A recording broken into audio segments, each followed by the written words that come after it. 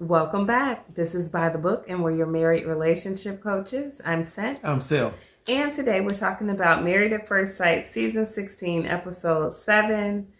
Going to talk just a little bit about Jasmine and Airris. You hate them. I don't hate them. Okay, you hate him. I don't hate him. Whatever. I just don't think he should have been on the show. No. All right. So we're at the point in the show where the couples are getting ready to leave the honeymoon. They've had whatever little hiccups they've had in the very beginning. And they're sitting down at the group dinner, just kind of talking it out among one another.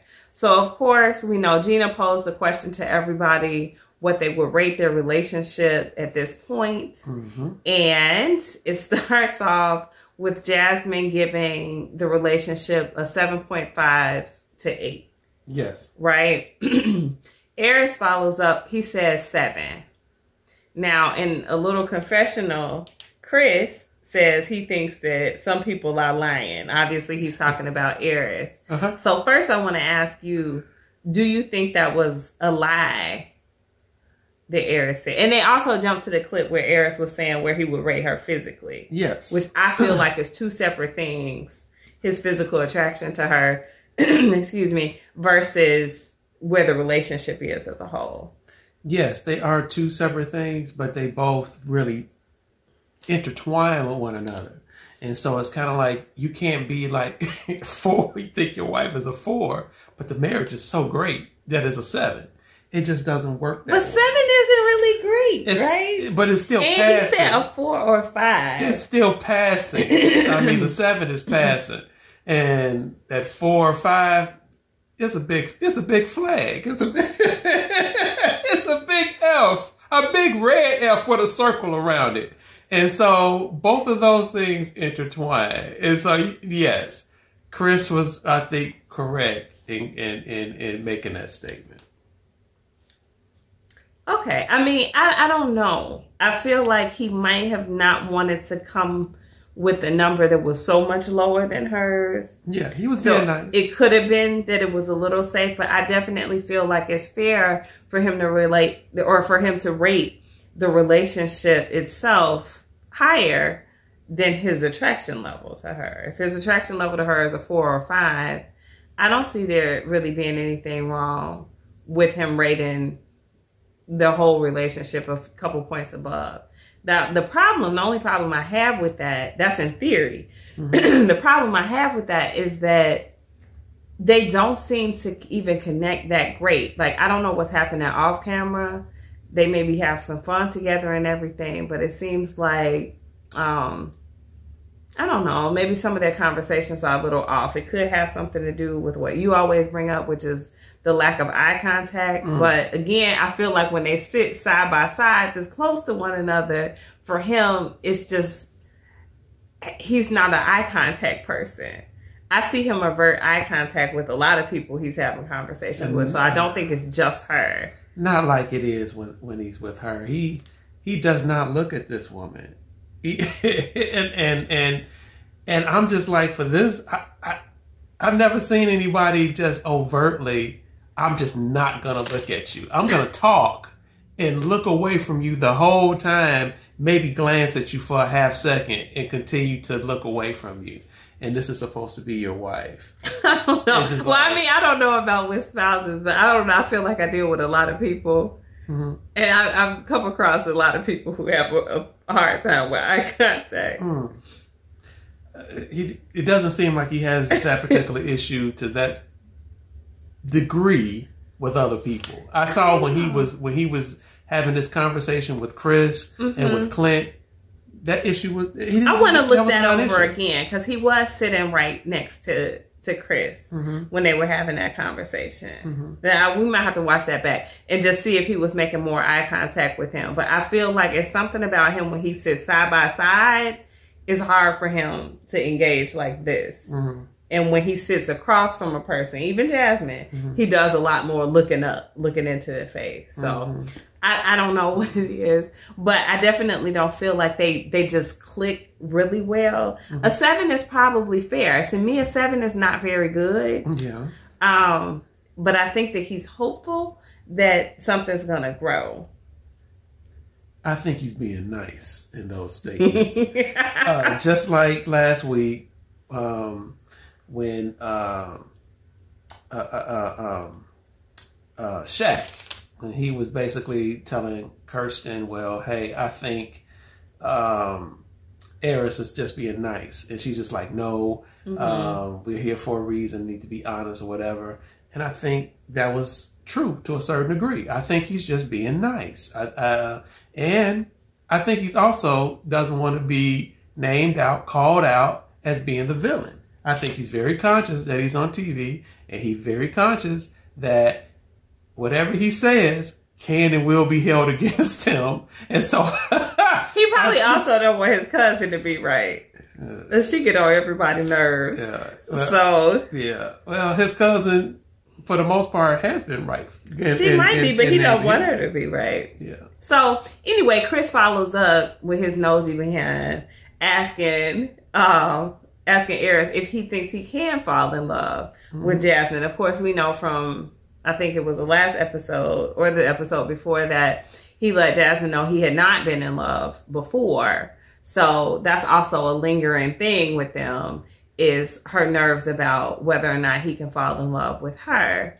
I thought she dealt with it well, especially here at the dinner, by saying, you know, well, like that was a hiccup at first, but maybe it's just that he hasn't been with the right woman. I mean, that's the confidence that you kind of need to have in a situation like that, because otherwise, how do you go on? By calling it what it is. What's wrong with you? I don't know. I mean, what's wrong with you? How do you view women? Let's start with there, because what I've seen is that he objectifies women. He objectifies her. Yeah, he does, and I think it's equal opportunity. I think he objectifies women. Yeah, but it doesn't mean. I mean, we've all known men at different stages in their lives. And at some point, many of them turn a page, you know, where they used to be this type of guy and now they want to settle down. They want to get married. They want whatever. Yeah. So I'm not going to rule that out for him just because he's been this type of guy. I just don't want to see him perpetuate that here. You know, I want it to be over. And it's hard to know. It's really, he is like confusing to not just Jasmine, but to everybody watching, because we see him jump with her into what's your favorite sexual position to then pulling way back like, you know, everything is crazy. I can't believe we're doing this. Yeah, and I'm like, which is it gonna be? Yeah. And that statement, that's what was reminding me of his cousin. This is crazy. And those were her words. And so, the guy's pushing 40. He's 39 years old. He's 39 3/4. Yes. and here it is, right before he learned that he was going to be on the show, he was already fornicating with somebody else. I mean, I'm pretty sure all of them was fornicating now. But, I mean, he said, like, right as they were telling him the night before or something like that, he was with another woman. Did you catch him talking about she may find some sex toys? Yeah. Out. Now, I mean, I think that's just a persona that he wants to put out there. I'm pretty sure he knew well that there weren't any loose sex toys. He said if she decided to open up any drawers or whatever. Oh, I thought he said they would just be out. No, I think he said if she decided to open up a drawer or two or whatever. I ain't hear all that. Y'all let me know what y'all heard. But I think he likes that a little bit. I think he likes being that guy. You think so? Mm-hmm. I mean, because it's not just slipping out. He's intentionally said that. Yeah, because I don't know no woman that wants to have a used sex toy on them.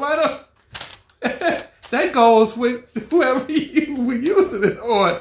It's just like, what you mean goes with you send it with them in the breakup? You take that with you. I don't. Anyway, to the question that Chris asked about whether or not he can fall in love with her, I thought that his answer was somewhat evasive. He did say, you know, well, that's what we signed up for. etc. I would have loved for him to be more emphatic and be like, Jasmine is an awesome person.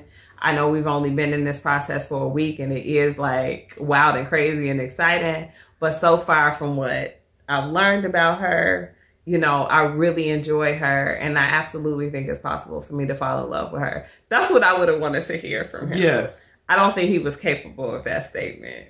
He's not capable because he doesn't feel it. And then he's not on that type of emotional level to give that type of statement. I'm gonna say it again. He's about as deep as a puddle. His emotional maturity is just not there. Yeah, it's tough. But here's what I like. What I like is that, you know, he had the next day, I guess in the morning, he went, he worked out by himself. I think Jasmine was questioning that, maybe like, is he trying to get away from me or whatever? But he expresses that his workout time, his alone time is very important to him. But anyway, when he comes back and they have breakfast together, they sit down and have a non-eye contact conversation. But at least he's telling her the truth during that conversation. And that's what I like. He's like telling her, this is a conversation that he had where he says, you know, I have more of a friendly vibe with you. And I think that's fair to say. It may not be what she wants to hear. She obviously let it be known in the confessional. She ain't trying to be nobody's friend in these streets. She's trying to be a wife. I get it. But it was something I think that needed to be said. I agree. Because the situation is going to do nothing but become more and more awkward. Yeah. So, you know, I'd love to hear you guys chime in on what you think about him delivering that at this time. I think you have to, personally, because she's starting to ask questions. She's starting to wonder. Other people like Chris are chiming in and kind of making the situation a little bit uncomfortable. Okay, it's time for me to address this so that you don't have to be left to your own devices speculating about what's going on. Let me just say, you know, right now, this is where I am. I'm feeling a friend vibe. He said that's not necessarily a bad thing. You know, he's making it seem like he wants the situation to grow. Yeah, he said give it time. It needs time. Bro, you ain't got that type of time. You got 8 weeks and you done spent 2. So you got like another 6 weeks to get your stuff together. And that's just not enough time for him.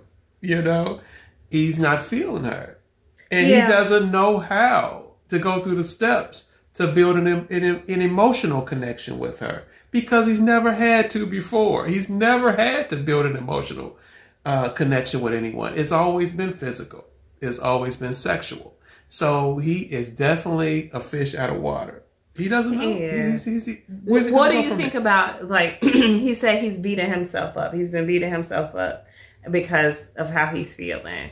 Like, do you think that's legitimate? Do you think... In some regards, he wished that he was different. He wished that he had some skills and some tools to put some things together. And he's maybe he didn't think that he was as shallow as he's presenting. And now he's like, doggone, I'm pretty shallow. It could be an eye opener. He could be like, am I that guy? Oh, doggone, I am that guy. He could be coming into some type of self-awareness, possibly. I hope he is. Yeah, I mean, if he is, then maybe it's room for growth during the next 7 weeks or whatever. Hey, maybe for the next one, because I don't think Jasmine's going to be it. So, when they get back home, when they get to their apartment, I don't know how to read this scene. You see him kind of, what did he say? He's making executive decisions. Is that the term he used? He's like, these are the drawers I need. This is the side I need. You know, the dog can't sleep in the bed. Which I think is a really good decision. No dog in the bed. Take your shoes off. Tell your people to take their shoes off. You know, and Jasmine is like, okay. She doesn't give any pushback. I don't think he asked for anything that was necessarily unreasonable. It's how he did it. Maybe how he did it, especially with the drawers. But I didn't know how to receive him, whether he was joking, or, you know, he's just that way. Mm-hmm. Well, he said himself when he was getting ready to eat breakfast or lunch, whatever they were doing, and he started to dance. He says, "We back. The honeymoon is over." And so I'm taking that very literally from what that statement is. The honeymoon is over. And so I ain't really feeling you like that anyway. And so guess what? So I'm not even going to listen to you while I'm eating these tacos. No, not really. I didn't like that. Now that kind of rubbed me the wrong way. Mm-hmm. I was like, she's trying to talk to you. Yeah. Whether you think this is funny or not, it's going to be perceived as rude. Yeah. And she still didn't really put up much objection. She was like, Airris, I'm going to slap you. Yeah. You know, no, it's time to be like, listen, I think that's kind of disrespectful. Yes. I don't feel like you're really regarding me. You're not taking me seriously. You're not listening to me. Because I think the less she demands from him, the more he's going to push and get away with. True. You know? True. So, I don't know, y'all. I'm curious what your thoughts are at this point, because I don't know how to read him. I don't know if he really wants it. I don't know if he really wants to try, or if he's just trying to make it through the rest of these weeks. Yeah, I think he's trying to make it through the rest of the weeks. I think that is his thing at this particular point. He doesn't want to be labeled the villain, like I said before, and he just wants to get through this 8 weeks as quickly and as softly as he possibly can. But I don't think he's really open to doing anything further, you know, growing the relationship, trying to get to know her on a deeper level. I don't think he's trying to do those things. Yeah. I haven't seen it. Well, we'll see. I mean, let us know you guys' thoughts.